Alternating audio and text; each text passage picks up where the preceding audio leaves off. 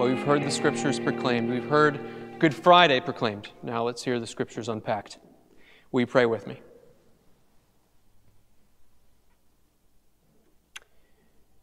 Father, in this time now, bring us front and center to the foot of the cross. Make us to read, to mark, to learn, and inwardly digest those blessed words. It is finished. Many people forget that C.S. Lewis was a poet before he was an apologist for the faith. In fact, he continued to write poetry his entire life. One of his finest poems is Love's as Warm as Tears. It's a poem that I encountered as I was finishing George Sayers' biography of him called Jack. Here's the first stanza of Love is Tears. Pressure within the brain, tension at the throat, deluge, weeks of rain, that is to say, tears, haystacks afloat, featureless seas between hedges where once was green. Lewis wrote the poem after the death of his wife, Joy. If you know Lewis's story, God's extravagant and gracious covering for our own sinful lives. From the Word became flesh to Jesus' death, and it is finished. God meets us and can redeem each season of our lives by the once-for-all offering up of His Son. Verse 30 also tells us that our Lord spoke these words after drinking sour wine. What's the connection there? With myrrh. That wine was offered, you may know, as a sedative wine.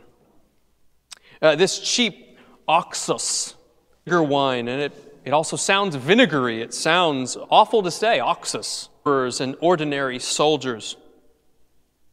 Even more astounding is that he was given the drink because he asked for the drink.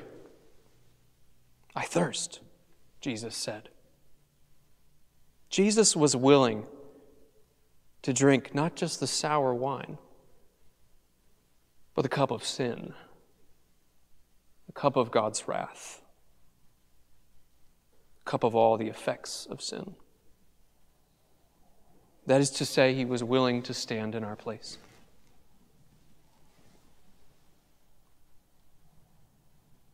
Friends, is this your God tonight? Is this your God?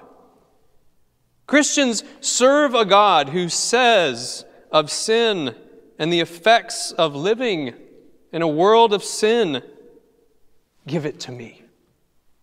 I will drink it.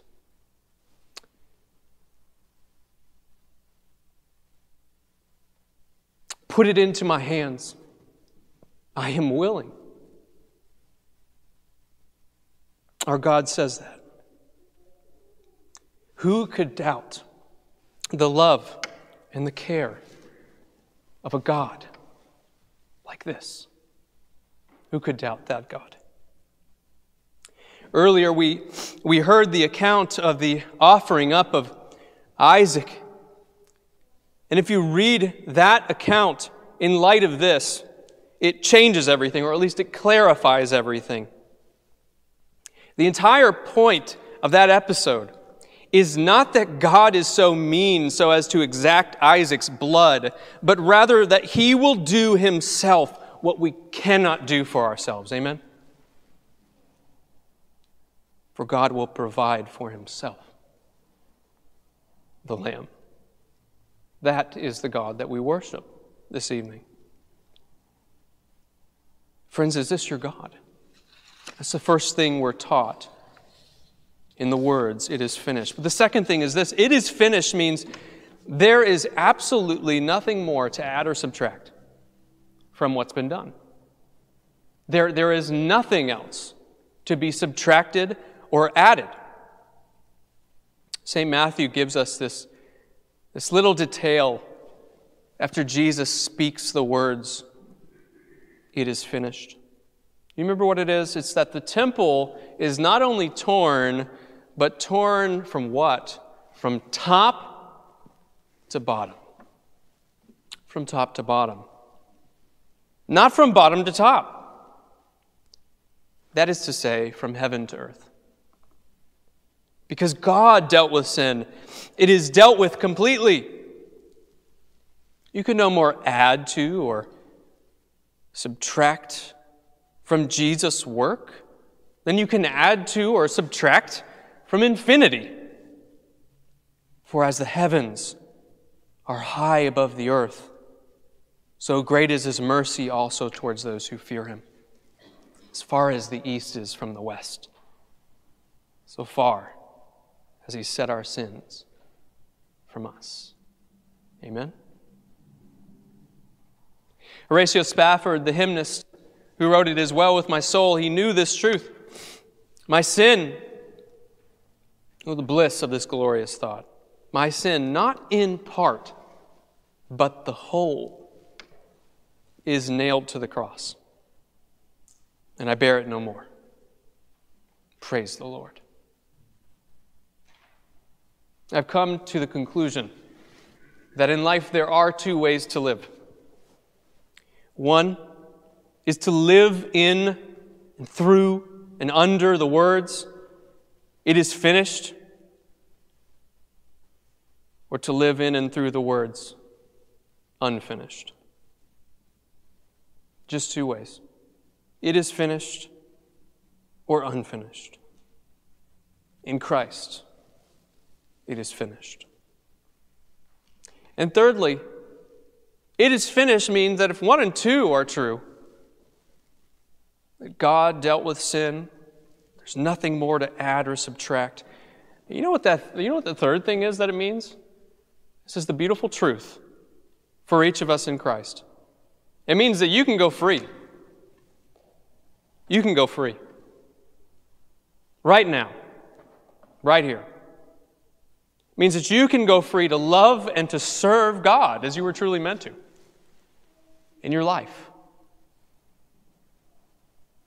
That can be yours. Truly free, truly the way God wants us to be. Augustine famously said, "Love God and do what you will." Love God and do what you will. That's exactly the kind of life we're given through repentance from sin and faith in Christ, friends. That's what He does for us. Some of us lock our cages from the inside, though, don't we? We refuse the love of God. We run from God in different ways, really probably in two different ways. Some of us choose the burden of morality.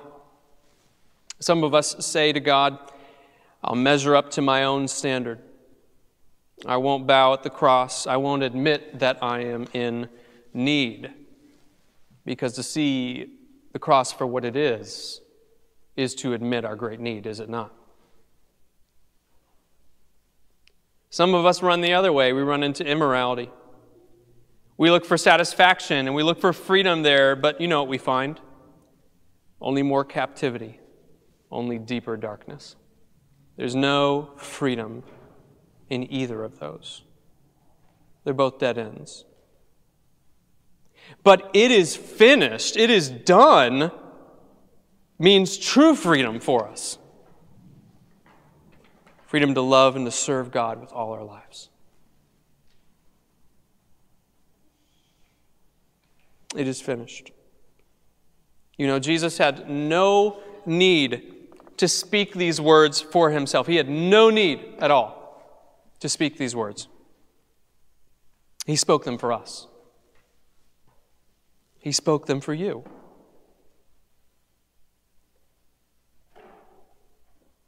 To give us the confidence that no matter where we're at in life, He can meet us there, bringing us redemption and newness of life in Him. I want to end tonight with the poem. It's a hymn too, but I think it was a poem first. "His Be the Victor's Name" by Samuel Gandy. His be the victor's name, who fought the fight alone. Triumphant saints no honor claim, their conquest was his own. By weakness and defeat, he won the reed and crown, trod all the foes beneath his feet by being trodden down. He in hell laid low, made sin, he sin o'erthrew, bowed to the grave, destroyed it so, and death by dying slew. What though the accuser roar of ills that I have done, I know them well, and thousands more Jehovah findeth none. Bless the conqueror slain by divine decree, who lived, who died, who lives again for thee, my soul, for thee. I'll leave you tonight to receive those words for yourself. It is finished, spoken for you. It's done. There's nothing more to do.